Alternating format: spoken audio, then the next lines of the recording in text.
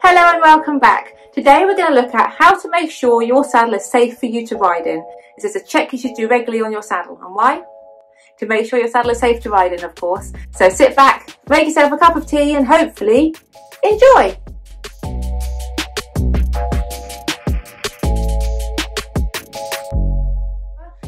My name is Poppy Webber. I'm a qualified saddle fitter for the Society of Master Saddlers and I'm based in the UK.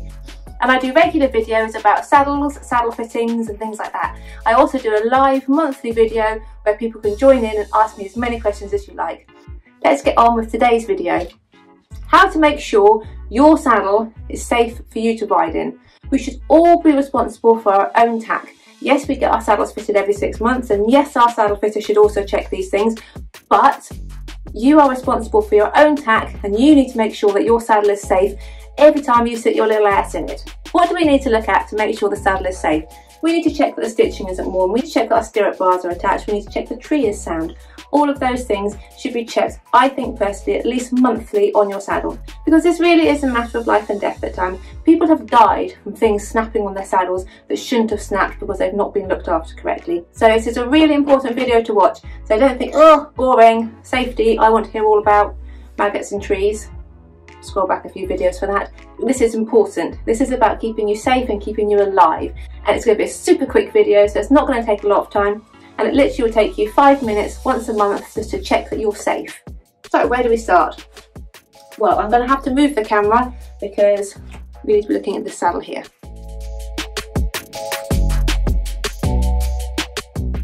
One of the really important things to look at is your stirrup leathers. So the best way to do this is to take them off. On your stirrup leathers, there is a buckle and there is stitching and there are holes. Now all of those things can wear. Your buckle can get damaged and sometimes you see them when the buckle is like the little pin of the buckle here is too short and gets stuck on the bar, or sometimes the buckle itself is damaged and the little pin gets bent. There is stitching around the buckle, see the stitching here? And then there's holes. So they're the 3 things. Oh, and then there's overall condition of the stirrup, of the leather as well. So they're the 4 things we need to check on your stirrup leather. You need to check your holes are all intact and none of them are split. So they're not split at all at the holes, you see? You don't want split holes because split holes means a weak hole and it means it's going to snap at some point. You want to check that your buckle does up properly, it moves backwards and forwards with ease, and it does up snugly like that without pulling the pin through. You want to check that your stitching around your stirrup leather is intact. You don't want worn or frayed, and you don't want the bottom of it here to be lifting up. You see, that's nice and intact. And then you look for the overall condition of your stirrup leather has to be in good condition. So they wear the most in 2 places. Number 1, where the stirrup hangs. So check here, check that's not broken or damaged. And then up here where they sit in the stirrup bar. So check in here that they're not damaged in there. So do the same for both stirrup leathers. And then that's your stirrup leathers, check, done. I know I've talked a lot through that, so it's taken me a few more seconds than it would have done normally, but that's literally a 15-second job. 15 seconds! 15 seconds a month might save your head from being smooshed on... I won't say that. 15 seconds a month might save your life, literally. I'm not even exaggerating. I know I am a drama queen, but this is not a case of drama-queen-itis. This is true. It could save your life. So after you've checked your stirrup leathers, you're going to check your stirrup bar. So this is a stirrup bar.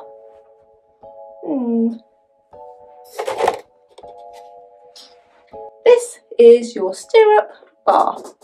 Now this is not a very good example because this is what's called a hook bar. So I'm going to get, there we go, that's handy. It's a tree here. So this is a tree with a stirrup bar on it, so I can show you. This is a stirrup bar. So you know these little ends here that everyone thinks to hold their stirrup leathers on. See that? That should never, ever be in that position. That should always be in that position.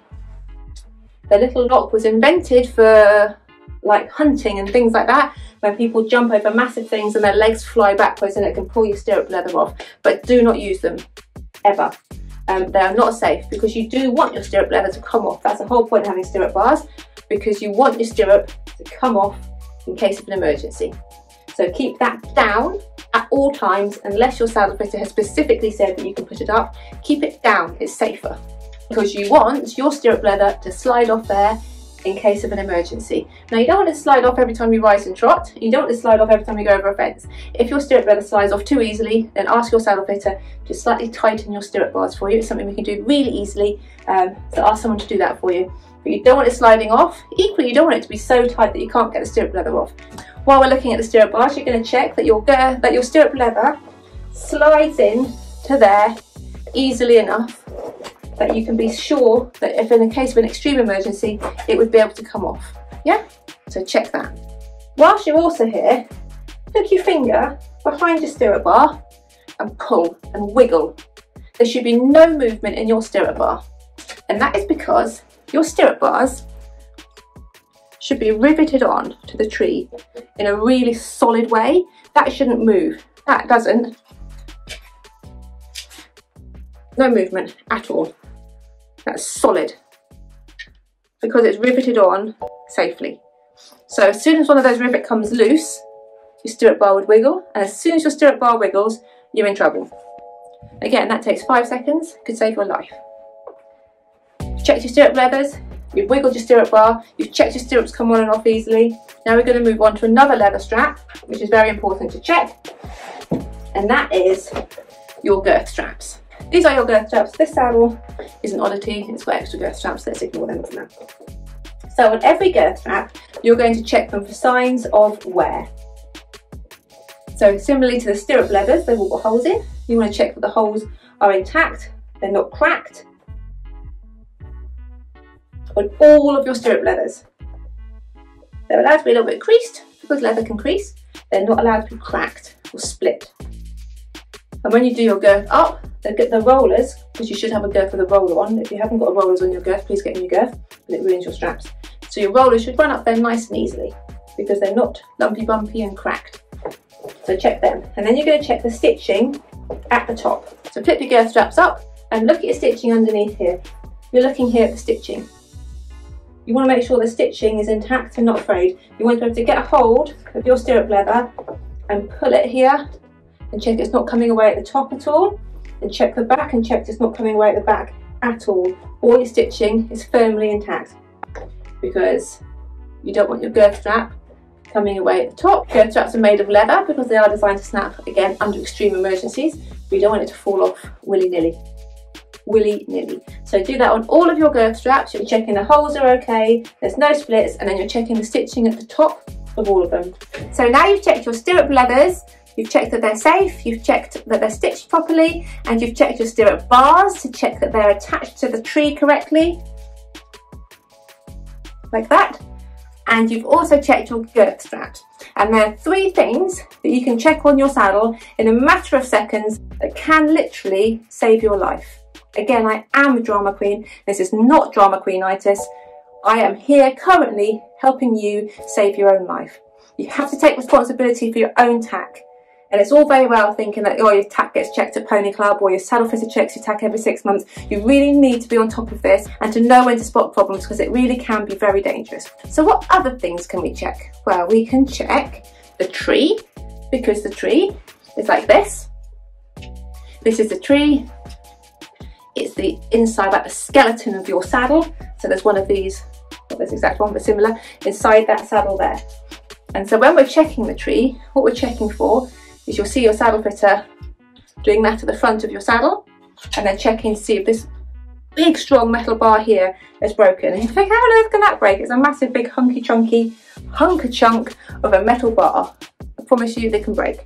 In the same way that the bars that go into like the Thoroughgoods and the Wintex saddles, those metal bars can break. Under extreme pressure, metal can snap.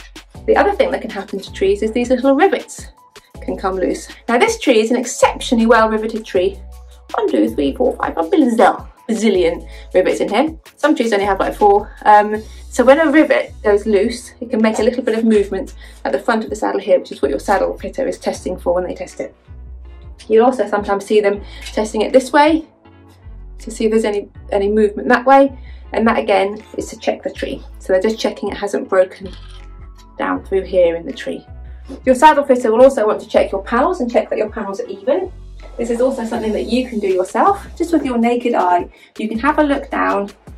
Hang on, let me move the camera. Can you see that? Oh, I guess you can't see that. So you can have a look, and you can look straight on at your saddle, and you can look down your saddle. Does everything look quite even? Look from the back. Does everything look quite even? Look down the seat and see if everything looks quite even there.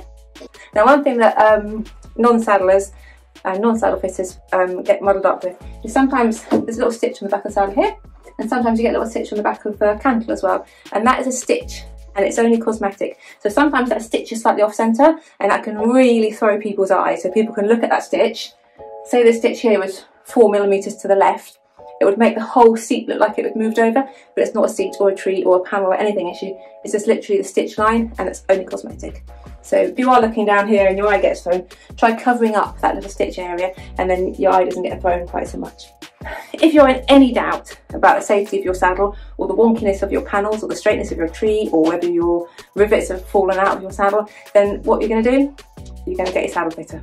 Again, www.mastersaddlers.co.uk. Go on the search function, search for saddle fitter, search for your area, and that there is a list of all the registered and qualified saddle fitters in your area. I hope that really quick video helped save your life. Actually, I hope it doesn't help save your life. I hope it helps you learn how to look after yourself, and that you don't ever need to know any of it really, because your tack is so well looked after. So remember to check your saddle every month, or every time you clean it, whatever is the soonest. Please don't forget to comment below and ask me as many questions as you can, preferably about saddles or saddle fitting, because I'm not really very knowledgeable in other areas. Quite good at the colour pink, was quite good at maths. I've got a psychology degree, if that helps. But on the whole, I'm only really good at answering questions about saddles and saddle fitting. So fire away at me, ask me as many as you can. Please also subscribe, it means tons to me if you do. And if you press the notification bell, it'll give you a notification thing somehow every time I post a new video. Thank you so much for hanging out with me again for these last few minutes. It's been a pleasure speaking with you. So hope you all have a lovely weekend. Take care, lots of love.